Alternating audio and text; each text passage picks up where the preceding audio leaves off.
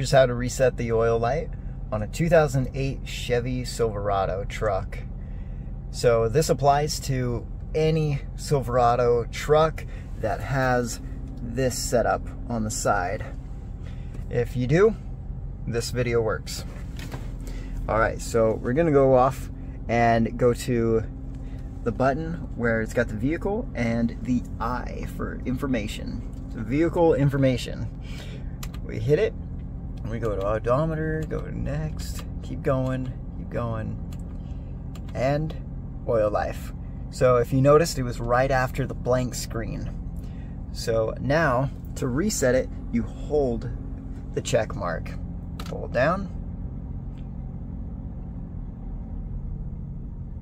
There we go, all done. It's that easy.